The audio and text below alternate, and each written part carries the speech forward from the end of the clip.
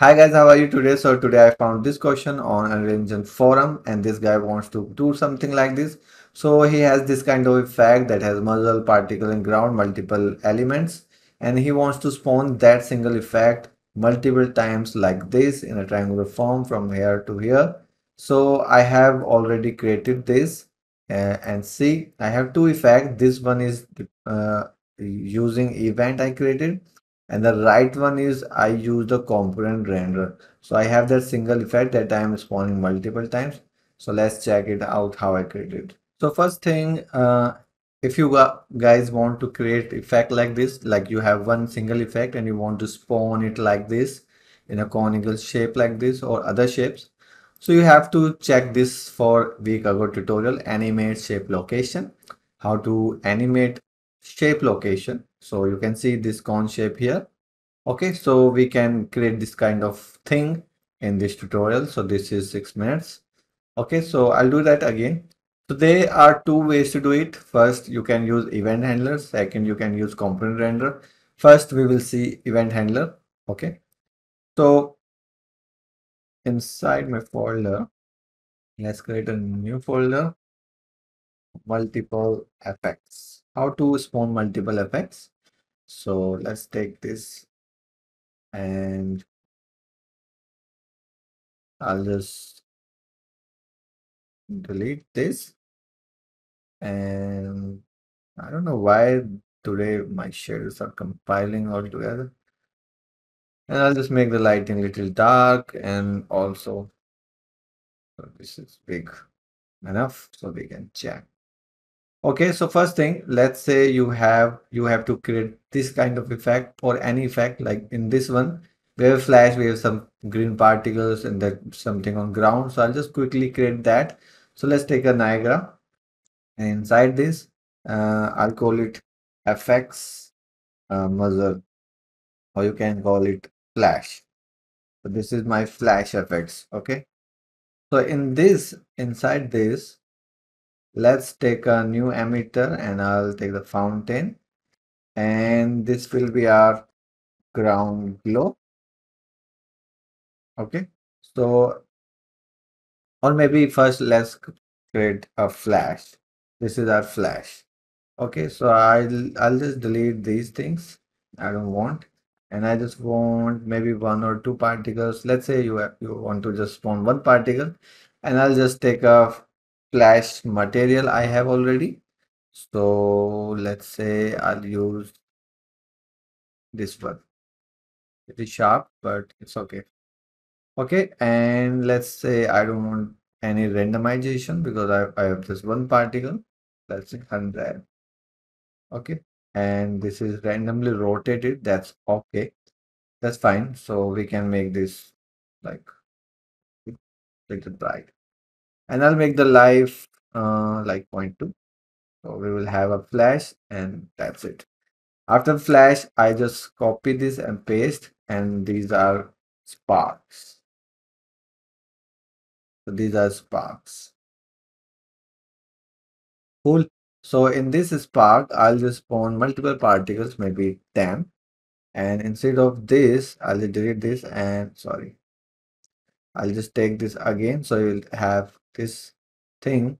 And then I'll just take a velocity from gone and let's say 100. And axis will be 3. And I'll use velocity align here. And here I will make the size like 2, 1, and 3, and 10. Okay. And I'll just increase the velocity and also the angle. So we have this. We have some sparks. Let's make a spark little more reddish. Okay. And you can increase the life or you can randomize at least for it.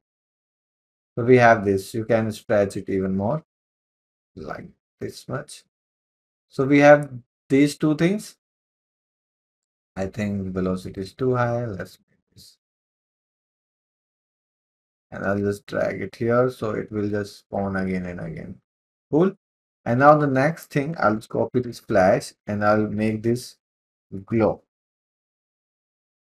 First thing, I'll delete this and I'll take this again. So it will have a sprite, and then I want to align it on the ground. So I'll just use this thing and custom alignment, custom facing vector, and I'll take the align on mesh orientation, and I'll take the Z axis. So we have this. I will not make that much bright, this one, and maybe 60 and 0.3. So we have this effect, although flash can be half like this, but it's okay. When you will put it on the ground, it it's okay. It will be like half. Okay. And we just make 0.1. So we have this effect. Cool. I think I want to change this flash. I don't like it much.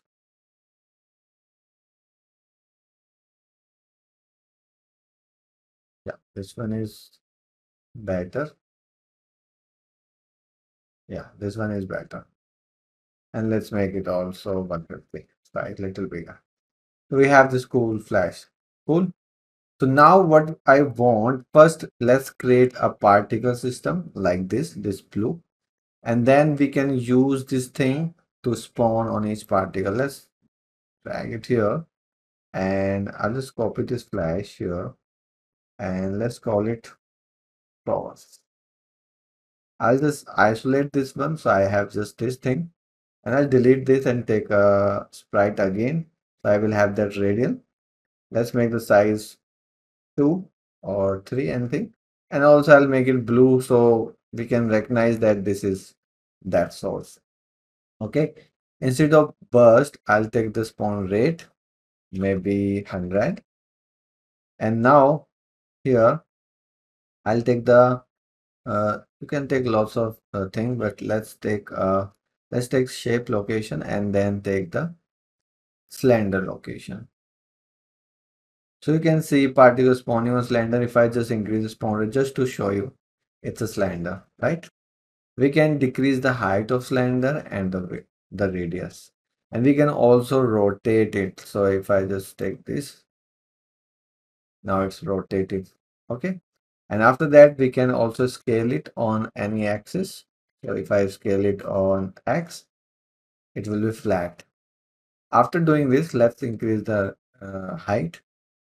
After doing this, let's stop this. We have one thing, length.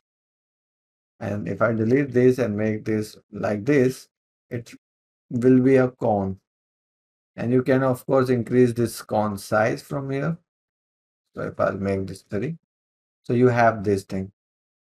And also you can set the pivot. So now this pivot is here. So it's creating from here. So now we have this radius, and we have also we have radius and height, both thing. So now you can animate both. So let's say you want to use 250 height and 50 radius. And if I take the curve here, and I'll just take the edge. This is the main part. You have to take these three, emitter, edge, loop edge, or any of these. If you are animating something in a spawn particle, you have to use these things. So let's say if I take the edge, okay, and now I just want from 0 to 250, and I'll just copy this curve and paste it on the radius, and on the radius this will be just 50. So if I now play from starting, see, our shape is creating like these blue one. Okay, you can of course decrease the spawn rate. That was just to showcase you. And I think I want to change also the uh, this thing, uh, maybe 250, maybe with radius, maybe 8 or 100, like this. Now let's use this thing to spawn. So first thing you have to do is, when you want to spawn, so if you take the location, that will keep spawning. So I will just take the death. So if I take the death, generate death event, and let's make the life like 0.1. Okay. And when you take this node your module, you have to tick here on the persistent ID, right? So now the source is generating the death event. So when they are killing, it should spawn, okay, these things. So let's do it. So first we will use the spawn flash. So I will just isolate both. And in the flash, just take the event handler and take the death, spawn, one, and let's move it here. And I'll take the receive, that event, and that's it. Okay, I'll make the very and also decrease this. So this is spawning on a multiple places. Okay, and I'll just make this one and once. It will just spawn once. Cool. And now the second thing is the spark, but spark should be multiple. So what I'll do, I'll just take this event handler and I'll take the death event spawn, and now I can use like 10 particles, and I just have to turn this off and then take the receive death, and that's it. And if I just check, there are sparks also there. And the last thing here, the glow will be the same like the flash. So just take the event handler, that spawn once and receive that event and turn this off from here.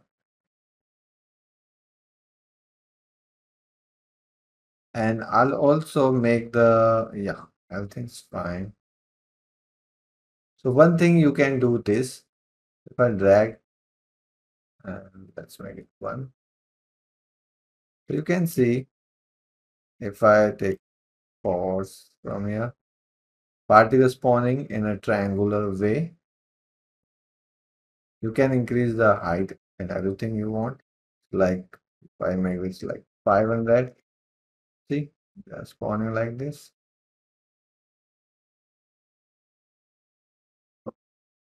So this is was the event handler.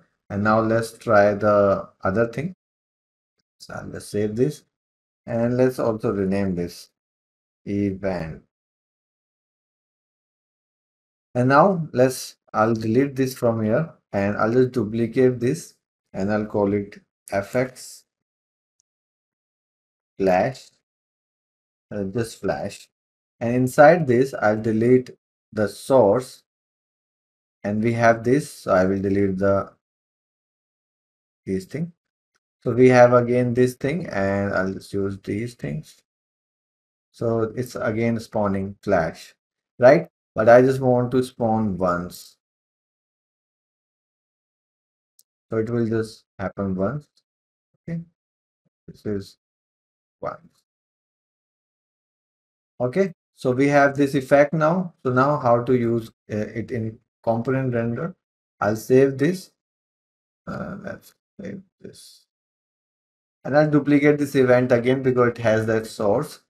And I'll call it FX source component render. Yeah, or just leave it.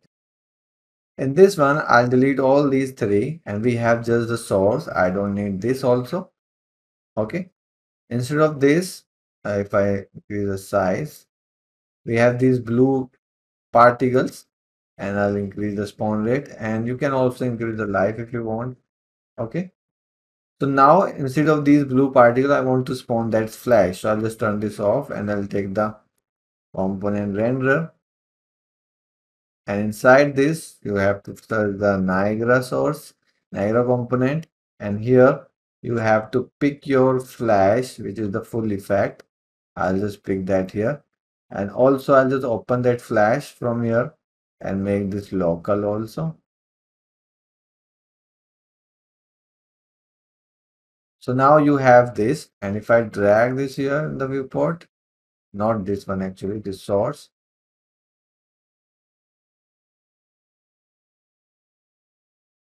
And I'll just simulate.